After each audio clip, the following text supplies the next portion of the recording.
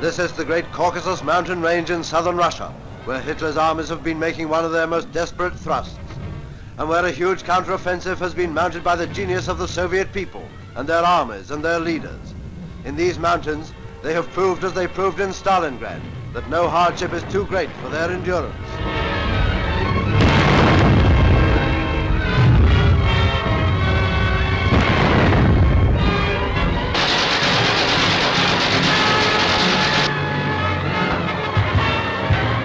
Not only the Red Army fights in Russia. Guerrillas, tough mountaineers, everyone capable of carrying a rifle is carrying one and helping to kill Germans.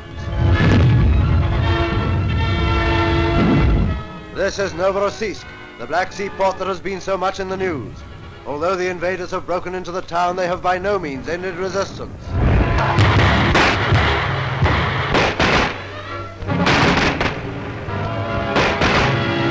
Some of the men fighting here are Soviet workers from the Maikop oil fields, and they retake another strong point. Every waterway is used by Soviet soldiers, sailors and marines for attack.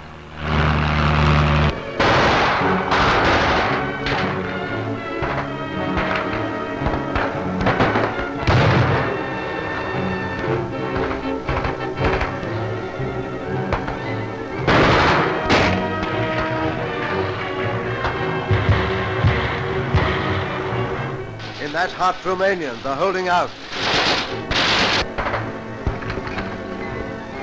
Those who were not killed are taken prisoner. Our first sight of Romanians in action in this war.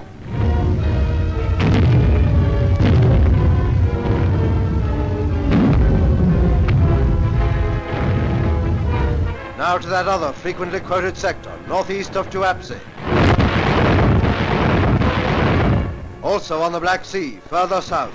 Sailors of the Black Sea Fleet are in action here. Many were the heroic defenders of Sebastopol. Marine units have broken down enemy resistance. They proceed to wipe out a whole battalion of Romanians. Like all Germany's allies, Romanians must share the fate of all who choose to follow Hitler.